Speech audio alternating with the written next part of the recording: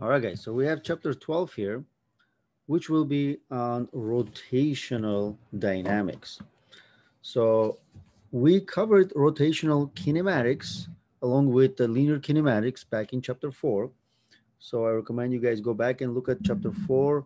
I think the last few sections we talk about rotational kinematics, angular velocity, angular displacement, and things like that. So I'll give you a little overview of here, but I covered it in greater detail in chapter 4. All right. So in this chapter, then what we have here is more or less you can take like rotational dynamics. So we need to understand the physics of rotating objects. And to do that, we need to um, introduce a new type of, let's say, a model. Particle model that we used before doesn't apply here anymore because the object that we're working with now have size, which means that we call them a rigid body. So rigid body, you can see right here, is an extended object whose size and shape do not change as it moves. That means we are talking about an object that now has a very distinct size and shape. And we have it says a radius, right? If it's like a circular object and things like that. So, and this rigid body model is, in a way replaces the particle model because when you talk about rotation, when particle is rotating, technically, you can't really tell if it's rotating or not if it doesn't have a size, right? It has to have a size. It has to rotate with respect to some kind of axis, maybe its center. So then you can, consider a rotation. And we simplified before, and we said that particle doesn't have a size, and we could ignore completely the rotational effect. So here we have to take that into account if we are, we want to study the rotational motion. So that means our object right now going to be a rigid body, right? Rigid object or rigid body object, which means that we assume that it has a size, shape, and it doesn't change as the system is rotating. So we have, in a way now, covered translational motion, which is same as linear motion, or object moving linearly without rotation. Now we can also look at it in terms of rotational motion, where an object can basically rotate with respect to some axis. Maybe like let's say at this point with respect to its center, so it's rotating without moving, linearly. Or we can have a combination.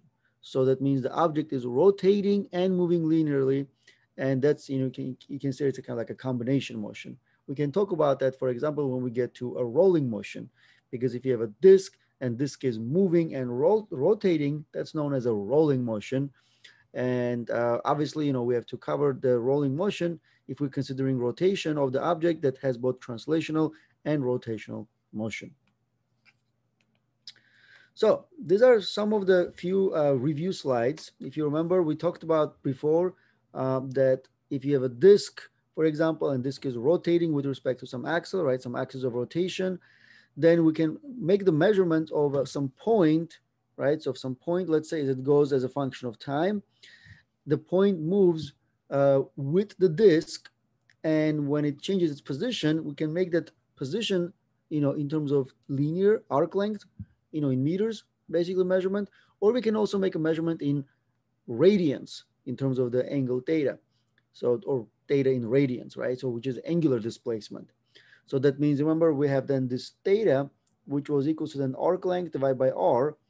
And this equation can be representing, let's say now change in position with, but in terms of the arc, not arc length, but angular displacement. And it was more useful because if you remember, I showed you this example when you have two particles moving from point 1 to point 2, and their arc length is different, even though they're moving with this on the same disk with, at the same time, but their angular displacement is the same, and their angular velocity is the same, and their angular acceleration is the same, while none of their linear variables are the same. So that's why we have then the angular displacement replacing in a way the linear displacement if the body is just rotating, and change at the, or the rate at which you change the angular position is known as angular velocity given with omega. And then if the omega it changes with time, that means that this starts spinning faster or slower, then we have alpha. And this alpha here is basically angular acceleration in radians per second square.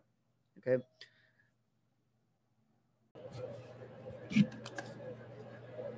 All right. So, and then we developed the kinematic equations where we have basically same kinematic format as the linear kinematic equations, but this is in terms of the angular, variables. So remember, this is basically kinematic equation one, where final velocity equals initial velocity plus acceleration times time. It's just in terms of the angular variables. Here's kinematic equation two, for the final displacement. And this is kinematic equation three, which is again, same format as the final velocity squared equals initial velocity squared plus 2 times alpha times delta theta. So that means this is basically same format as the linear kinematic equations, but in a way, those three equations are enough to describe rotational kinematics. That means whenever the disk is rotating and you want to find how long did it take for it to go, let's say several revolutions, or what is the final rotational speed at some later time and things like that, those three equations together can, help you solve those. One thing we have for those three equations, requirements that alpha has to be constant. Constant means that, the angular acceleration doesn't change as a function of time. And also when we have a system that is rotating, remember then counterclockwise, sorry, counterclockwise is happen to be like our positive direction, clockwise then is defined to be our negative direction. So in a way, then think like this: if this is representing initial velocity, angular velocity, and that means it's positive since it's, counterclockwise, and you have a positive angular acceleration, which means that, you are moving to the, in counterclockwise, and then you have a rate at which you change your speed at the counterclockwise direction. That means you're going to be speeding up. At later time, your angular velocity will increase. Kind of similar when you have a more, velocity to the right and acceleration to the right, so you speed up to the right. But if you have a, angular velocity to the right, counterclockwise, but the negative angular acceleration, which means, it is clockwise technically, then obviously you slow down because the signs don't match. Remember, and when the sign of angular velocity and angular acceleration are the same, system speeds up, including here. So if you're rotating clockwise and both angular acceleration and angular velocity are clockwise, right, both negative, you still speed up. Only when they're in opposite, then you slow down. All right, so I have a couple of examples where you can see how all those equation can be applied to a problem like this for the rotational system. So you have an angular position theta of a 0.36 meter diameter flywheel is given by, that means it's a theta is a function of time, how it changes. It's 2 radians per second cube, t cube. All right, so then we want to find the theta in radians and in degrees at some two times, right? T1 is equals to 2 seconds, T2 equals 5 seconds. So the two different times. And then what we're going to do here is taking that displacement equation, right? So again, so this is basically theta as a function of time. So it's equals to 2, technically t cubed. All right. So if you kind of, ignore the units for the sake of, making it, compact. So think like this, then theta. All right, so theta when t is equals to 2 seconds, this is basically 2 times, well, 2 seconds cubed. Okay, so then I can write this in terms of, remember, this is in radians, right? That's why it's radians per second cubed. So it ends up being 16 radians. And I can convert this into where or the better conversion is basically pi. Radians is 180 degrees, right? So radians cancel out, and I can calculate this as 920 degrees. Theta at 5 seconds, then is 2 times 5 seconds cubed, then I get 250 radians. Again, converting where the pi radians is 180 degrees, we get 14,000 degrees.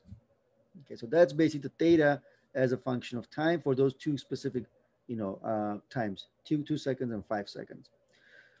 Part B, it says, find the distance that the particle on a flywheel rim moves from, t equals 2 seconds or 2 equals 5 seconds. That means for the, in a way, 3-second time interval. Well, all we have to do is just find delta theta, which is theta, 2 minus theta 1, taking this to be theta 2, this is taking theta 1. So then this is 250 radians minus 16 radians, and we get 234 radians. Okay. And part C says find then the average angular velocity in radians per second and in revolution per second over that time interval. Well, average angular velocity, put like this, it's change in theta over time. And then the delta theta was already 234 radians. Then divided by time interval, which is, T2 minus T1, so it's 3 seconds. So then we can get 78 radians per second. Now we want in terms of the revolution per minute. So we convert this where then 2 pi radians is one revolution, because right, when you do one complete revolution, it's equal to 2 pi radians. And then 60 seconds is 1 minute. So then we can convert it to revolution per minute. So this becomes basically 740 revolution per minute. Or we can write it as 740 RPM. That's a revolution per minute. Part D, it says find then the instantaneous angular velocities at T1 equals 2 seconds and T2 equals 5 seconds. Anything instantaneous then requires us to have a velocity equation, angular velocity equation, obviously. That means I have to take the derivative of theta with respect to time. Taking the derivative of the 2t cubed basically is 6t squared, right? Should be able to get this no problem. Then I have the omega when t is equals to 2 seconds. So this is then 6 times 2 seconds square, right? So then this should give me, 2 square is 4, 6 times 4, 24 radians per second. Then also omega at t equals 5 seconds. So 6 times 5 seconds square, which is basically 25 times 6, and that's 150 radians per second. And those are basically the answers for us. All right, so another example. So you have finished watching a movie on a Blu-ray and the disc is slowing to a stop. The disc's angular velocity at t equals 0 is 27.5 radians per second. And its angular acceleration is a constant 10 radians per second square.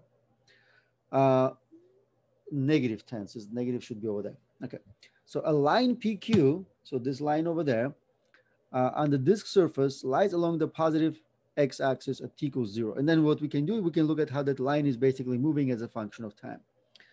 So the question is, what is the disk's angular velocity at t equals 0.3 seconds? Well, this is again kinematic equation. That means we can write down as what's given to us and what we need to find. We're given that at t equals 0, our angular velocity was 27.5. That means omega initial is 27.5 radians per second. We're given that angular acceleration is negative 10 radians per second square. And technically, then theta initial was 0. So what we need to find is omega final when t is equals to 0.3 seconds, right? And then at the, for part B is then basically theta final, pretty much. All right, so for part A is simple enough because it's asking for the omega final at 0.3 seconds, assuming that we are given omega initial and alpha. This is nothing but the angular velocity, kinematic one. So omega final equals omega initial plus alpha t. Then this is equals to 27.5 plus negative 10 times 0.3 seconds. All right, so calculate this and we can find basically angular velocity, right, at that time, which then will give us 24.5 radians per second. It makes sense because we are pretty much slowing down. All right, so for part B then, now that we have our final angular velocity at that time, we want to learn what angle does the line PQ makes with the positive x-axis at the time. All right, so then what we can do here is we can find theta final. And there are at least, several ways we can find that. We can use equation 2 or we can use equation 3. And the easiest one is using equation 2 at this point. So theta final equals theta initial plus omega initial times time plus 1/2 alpha t squared. That means theta final is equals to 0 plus 27.5 radians per second times then 0.3 seconds, then minus 1/2 10, or you can say this plus, this is minus, right? radians per second squared times 0.3 seconds squared, and calculate the angular displacement to be 7.8 radians. All right, so one thing we can also do here is even make this converted to the revolution, so it's a little bit easier for us to read. When then 2 pi radians is 1 revolution, canceling that, we can get 1.25 revolution, which means it's like 1.25 of a revolution during that 0.3 second of time. All right, so this was more or less the review of chapter 4 concepts. So next, we're going to start learning new stuff, which is now that we have a rigid object, and this rigid object can be rotating, then we can also look at in terms of rotation with respect to what we call center of mass. Okay, so you can say, right, unconstrained object on which there is no net force rotates about a point called the center of mass. The center of mass remains motionless while every other point in the object undergoes circular motion around it. That means if I'm considering every point around it like this, they all rotate, right, relative to this, center of mass. Center of mass is actually at rest. So that's the only point that is not rotating when the entire thing is rotating. So one of the important things will be then to be able to calculate that center of mass. And to calculate that center of mass, we can use in terms of, let's say, Cartesian coordinates, take the object in a, it's some kind of Cartesian coordinates, right? And we can put it any way we want. We can, in a way, we can just move it exactly where the center of mass at the origin or something like that. But, let's say it doesn't really matter as long as you have some kind of, reference position. And let's say if I'm looking for this position over here, and one thing I can do here is I can find the center of mass. Now, finding the center of mass of an object like this, it's a little more complicated. But for example, if you have a system of particles, so let's say here you have, particle 1, particle 2, particle 3, let's say particle 4, and then you want to find the center of mass of this system of particles, then it's a little bit easier because this, for example, this could be your M1, this could be your M2, this could be your M3, this could be your M4, and then you get the position of each one, right? Let's say X4 comma Y4, this will be, let's say then X1 comma Y1 and so on and so forth. And then what we can do here is to find the center of mass of this system, then we use these equations. So you can see, right, you take mass 1 times its horizontal position plus mass 2 times its horizontal position. So that means it's, M1 times X1, then plus M2 times X2, plus M3 times X3, plus, M4 times X4. For example, for this particular, configuration that I drew, M1 doesn't have X1, M2 doesn't have X1, so those are 0. But for example, M3 and M4, they do have it. But then we take the sum and then we divide by the total mass, which is M1 plus M2 plus M3 plus M4. And that's how we can calculate X center of mass. Then same thing we can do for the Y center of mass. And Y center of mass, basically then adding the product of mass and, let's say center of mass. I'll show you an example like that, you can see. So generally, if you have a system of particle like this, it's a little bit easier. For this type of shape, it's a little bit more complicated and requires actually integral rather than, this little bit simpler equation for the positions. All right, so I'm going to give you a couple of examples like this for sort of like a system of particles. So let's say there are 3 people of roughly equal mass m on a lightweight air-filled banana boat sit along the x-axis at position. So person A is at 1 meter from the origin, person B is the 5 meters, and person C is, let's say, 6 meters. So we want to then find this, position of the center of mass and ignore the boat's mass because it's a, lightweight airfield, so we can ignore it. All right, so then what I can say here is this. In terms of then X center of mass is equals to, well, here's what I have. We're not given the mass of each object, but we're told that a roughly equal mass of M. Okay, so let's do this then. So I'm going to say X1 M instead of like saying M1, because I can say then M1 is equals to M2 is equals to some M. So X1 times M plus X2 times M plus X3 times M over the total mass, which is then 3m. Then you can see, right? I can technically then cancel all the m's like this.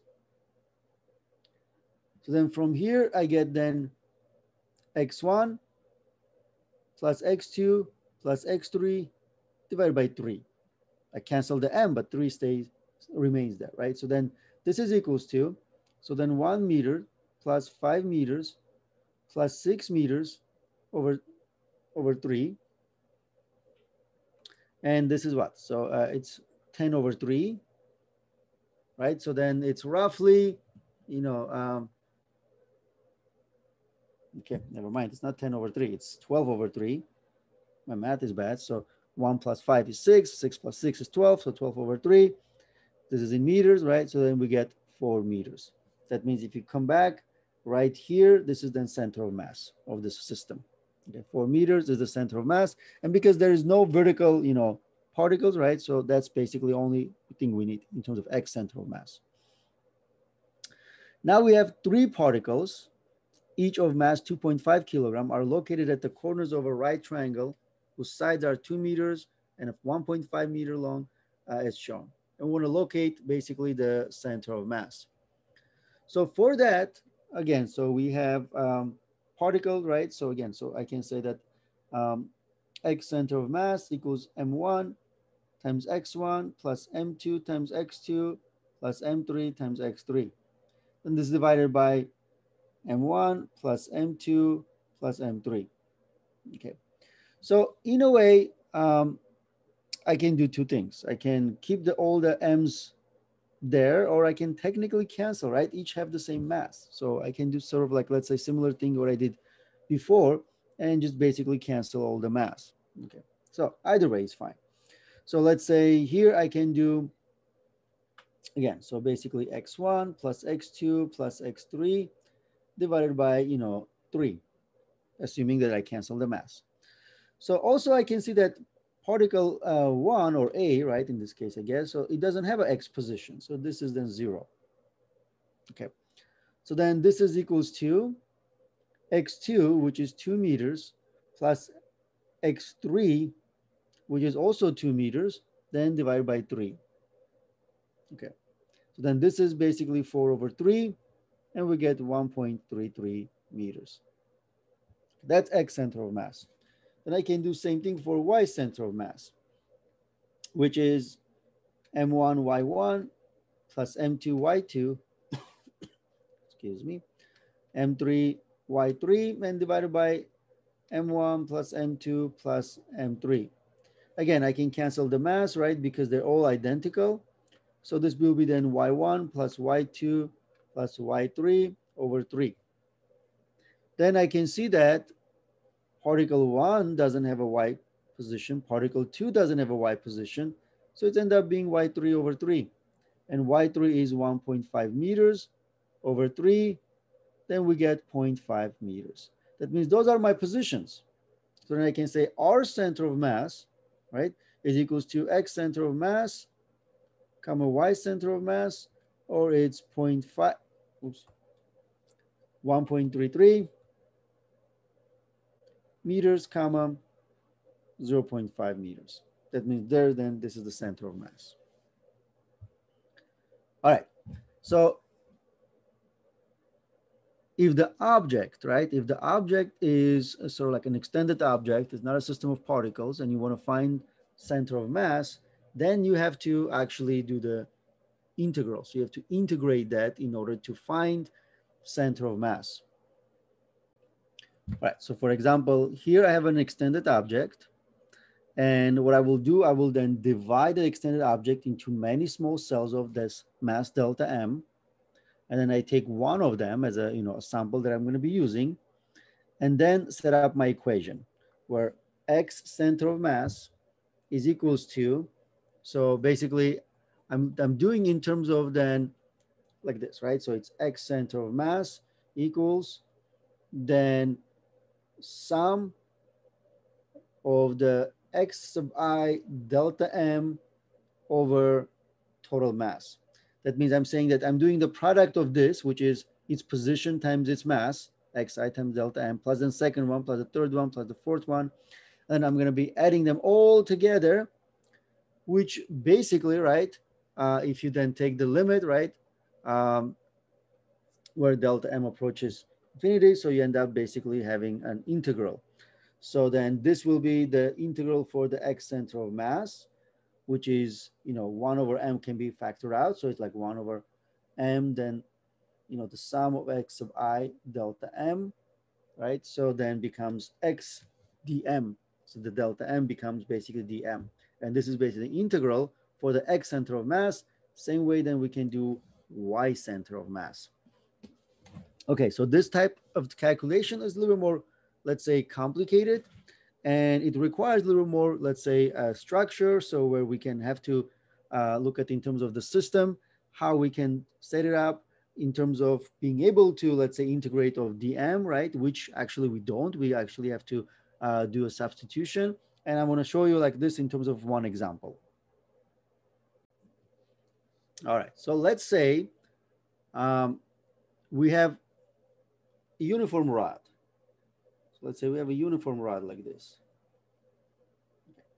And I want to find the center of mass. Okay. So what I can do here is I can then take this rod and put it in a coordinate system where my coordinate system basically goes like this. And I can assume that, sort of like, let's say the thickness is not important, right? So this is my x-axis, this is my y-axis. And what I do here is, again, because it's an extended object, it's not a system of particles, I have to choose a small, element like this, a small element. And then the element has a mass of dm, so, and the size of dx is this size. Let's say then the entire rod has a length of L. And m is the entire mass of this rod. Okay, so we have that. Now, one of the things we can do here is this. Right, so if I'm looking at then just this tiny element, right? So this element dm, I can also say that this guy has a distance x, right, from the origin. Okay, my rod is length L, where one end is at the origin, the other one is basically distance L, right? But this element here is just some distance x from it. Now, we're gonna take this rod to be uniform, which means the mass is uniformly distributed.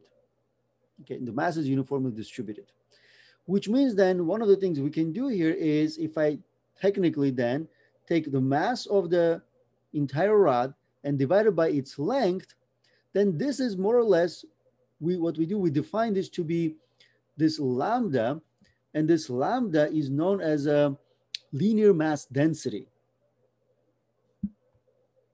So it's linear mass density. Okay, it has a unit of kilogram per meters, right? All right, so kilogram per meter, so linear mass density. That means this ratio, right, m over L, mass per length, is known as lambda. Now, one of the things we do here is then this lambda, which is mass, total mass over total length, also equals to then the ratio of the mass over length of this small element. That means this is also equals to that. That means lambda is equals to basically dm over dx.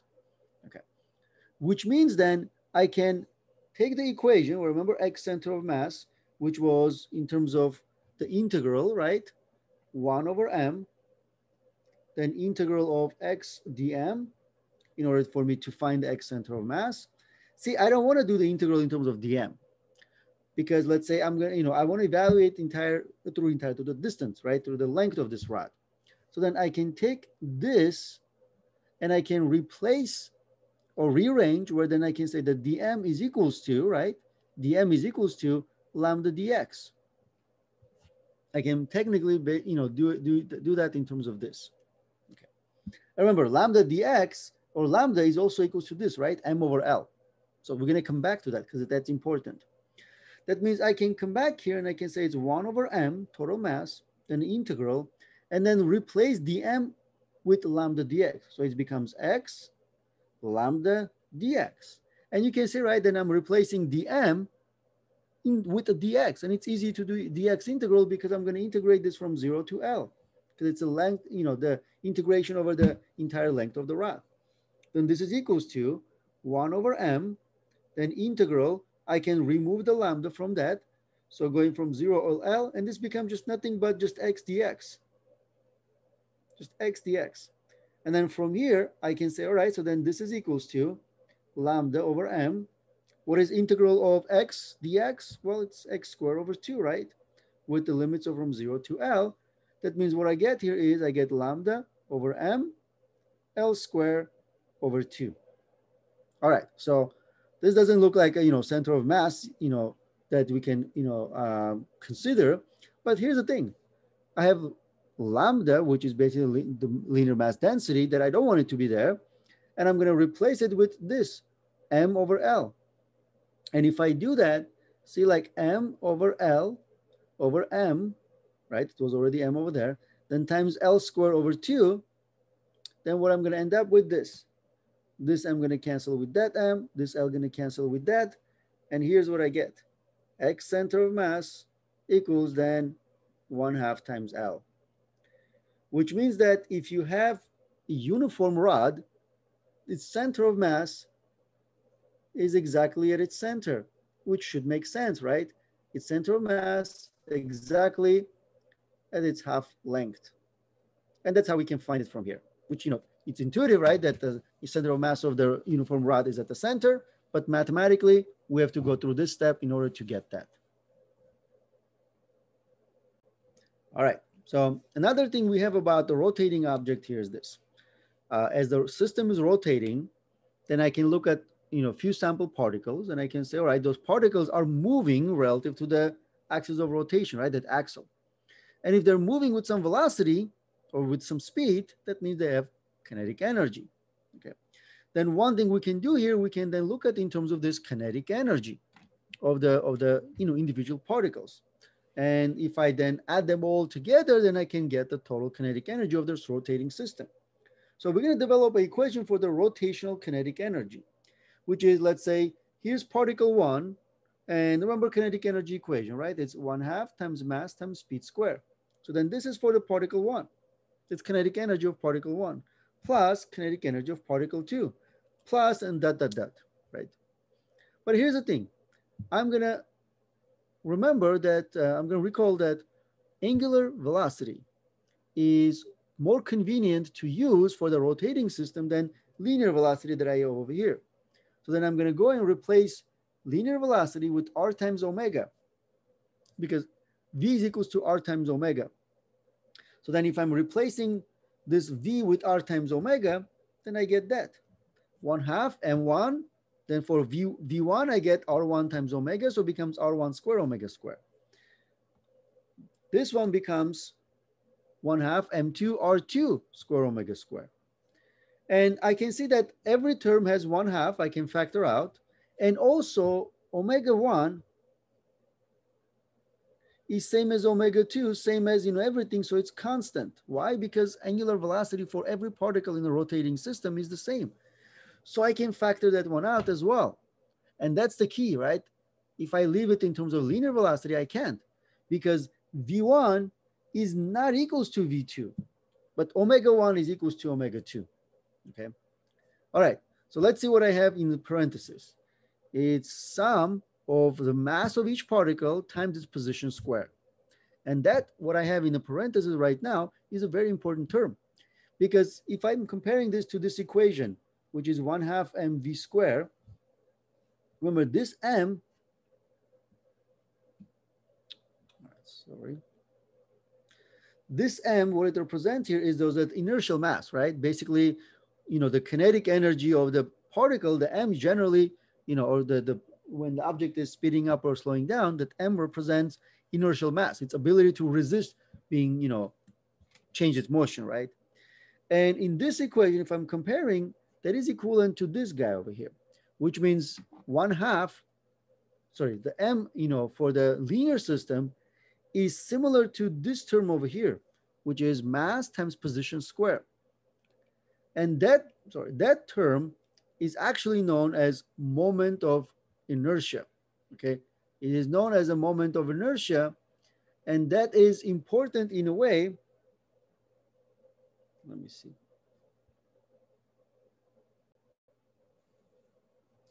So that term is very important because it is known as the moment of inertia of the rotating system, which means this quantity, right? Sorry, this quantity here, sum of mi sub m sub I r sub I square. It is basically same as taking particle 1 times its position square plus particle 2 times its position square times particle 3 times its position square. And then we use this I, right, capital I, to represent moment of inertia. So, so then rotational system, since it was, remember, 1/2, then sum of m sub I r sub I squared, then times omega square. So this term is the moment of inertia. So we can rewrite the rotational kinetic energy as 1/2 I omega square. And I is basically the moment of inertia. So you can see, right, the moment of inertia unit are, mr squared technically. So it's kilograms meter square, right? And moment of inertia depends on the axis of rotation. Because if I have an object rotating with this center, let's say center of mass, its moment of inertia is different if it's rotating with a different axis or different axis or different axis. So moment of inertia is something that depends on the axis of rotation. And we're going to see that in several examples. All right, so now, moment of inertia, again, it's a object's ability to resist being rotated. And it is a little more complicated, more, let's say more involved compared to the linear mass, because not only moment of inertia depends on the axis of rotation, and it can be different. That means our ability to rotate like a meter stick, right, depends on which respect to which axis we're rotating. Are we rotating with respect to center, or are we rotating with respect to one end or the other end, or somewhere off center, right? We're going to get a different ability to rotate because of that. Also, not only the mass, but also how far away the mass is with respect to axis of rotation determines what the value of the moment of inertia is. You can say, right, mass that is further from the rotational axis contributes more to the moment of inertia than mass near the axis. It is not a new form of energy, merely the familiar kinetic energy of motion written in a new way. Okay, that means this moment of inertia, right? So the moment of inertia is basically depends on the axis of rotation, depends on how the mass is distributed in the object. So further the mass distribution, greater the moment of inertia.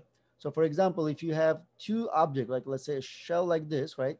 Or a wheel like that, and a solid disk, and let's say the M1 and M2 and both of them have the same mass, it's just different configuration. Well, the question is, which one will be then harder to rotate with respect to center? Well, it will be M1. Why? Because all the mass is concentrated further from the center of axis, where here the mass concentrated kind of uniformly, some closer, some further away. So the moment of inertia for one is much greater than moment of inertia for the second one. So it's harder to rotate this than, let's say, the disk. All right, so for the moment of inertia calculation, if you then considering the entire object rather than just a few particles, then again, you end up generalizing where delta m approaches to 0. This becomes then an integral. So it's integral of r squared dm. And not to confuse with the x center of mass, which is integral of r dm. So then the moment of inertia, then integral of r squared dm. So kind of very similar, type of calculation. We can still do the same type of substitution for the linear mass density and thing like that. You just, you have a r square rather than r. So like, let's say, but other than that, pretty much same type of calculation. All right, so where r is the distance from the rotational axis, and the procedure much like calculating the center of mass, as I mentioned, right? One rarely needs to do this integral because moment of inertia of common shapes are tabulated. That means I'm going to give you a table where I give you the moment of inertia of a rod, of a disc or a sphere or thing like that. And only when I, ask you to actually calculate that or derive that, then you need to actually use this integral. All right, so let's look at an example here. And obviously this is example not of a, by looking at it, right, not of a extended object, but the system of particles again. So you have four particles, one at each of the four corners of a square with 2 meter long edges, are connected by a massless rod. Okay, that's also important because if the rod has no mass, it doesn't contribute to the moment of inertia. The masses of the particles are M1 and M1 equals M3 equals 3 kilograms, and M2 and M4 equal to one another, and they're 4 kilograms. So to find the moment of inertia of the system about the z-axis, okay? So then basically this is the z-axis here, right? And then about the axis that passes through the center of the mass and is parallel with the z-axis. All right, so let's look at then what we have. So it's a system of particles. That means I can just do individual calculation for each one and then add them all together. That means moment of inertia is equal to moment of inertia of 1 plus 2 plus 3 plus 4. Okay. And this basically equals to M1 R1 square plus M2 R2 square plus M3 R3 square. Okay, mix those, R3 square plus M4 R4 square. Okay. So then let's calculate this. So, and remember also in terms of then the values, right? So it's mass. So M1 is 3 kilograms times then its position. So that means this distance of M1, and M1 doesn't have a size. So that means, or thing like this, its radius is unimportant. So this is then the distance, which is basically given as pretty much 2 meters for us. So even we can say, like in terms of even if we take about center to center, that's basically 2 meters, 2 meters square. Then plus, that was mass 1, right? So then mass 2. So mass 2 is 4 kilograms. And then times this distance from this axis of rotation, which is this point. Well, it is at that point. So it has no axis of, distance from axis of rotation. Then M3. So then which is 3 kilograms. Then its distance here is 2 meters. Then plus 4 kilograms for the M4. And then the distance here is this, which is, if this is 2 meters, this is 2 meters, then this distance R4 is equals to square root of, right? 4 plus 4. So which end up being 2 square root of 2. So then it's 2 square root of 2 squared, like that. All right.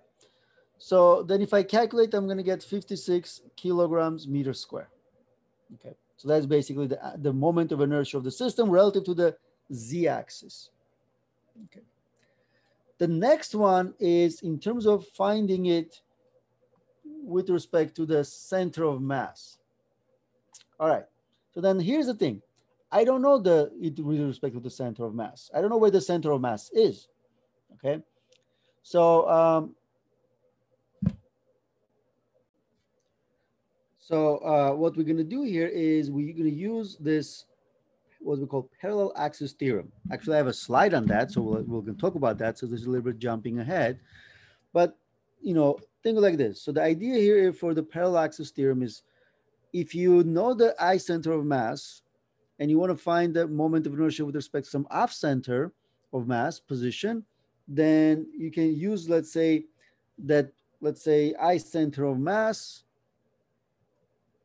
plus, for example, thing like this. So let's say here's an object, and let's say here's a center of mass, and let's say we are given the I center of mass. So then if I want to know the, let's say, axis of rotation, or let's say moment of inertia with respect to, I don't know, maybe this point over here instead of center of mass, all I need to know here is I center of mass, how far away that new axis of rotation is. So let's call this h. Then is equals to mass of the object times this h square. And I can find the I prime, let's say, which is the new, the axis of rotation. So that, the moment of inertia with respect to this new axis of rotation. So this is the equation we're using.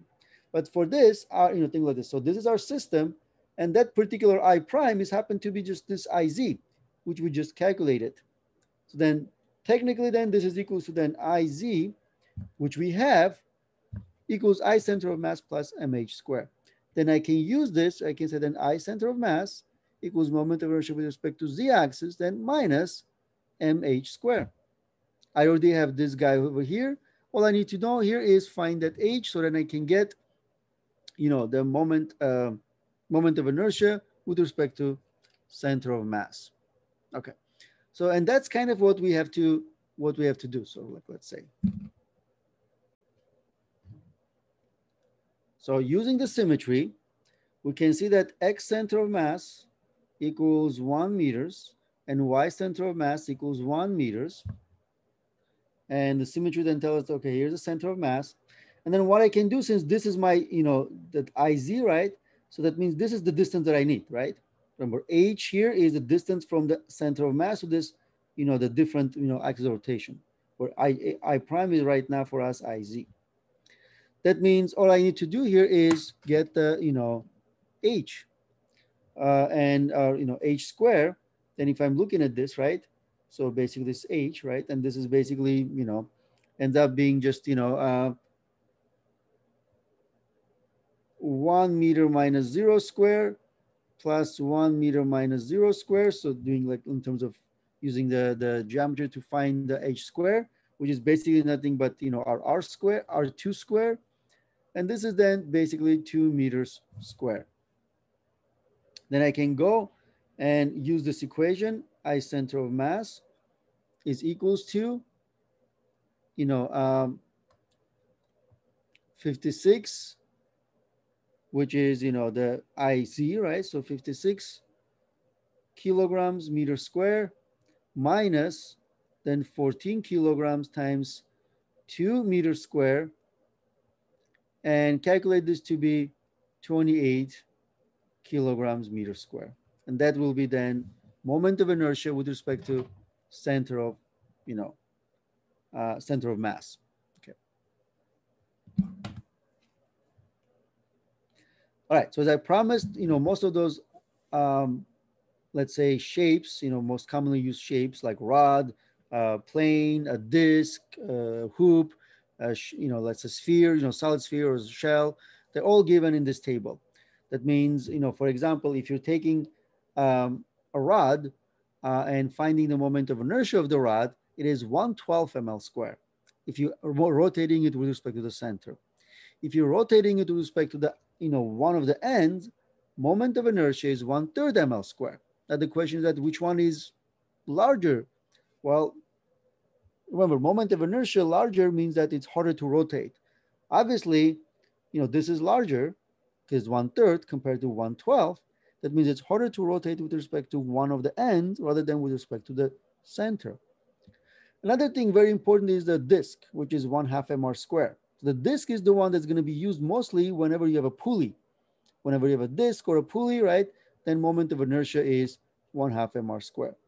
And whenever you have like, let's say some ball sliding or going down an incline or something like that, then you have a solid sphere, moment of inertia is 2/5 mr square. And then we can use that in terms of a moment of inertia, assuming that it's rotating with respect to center.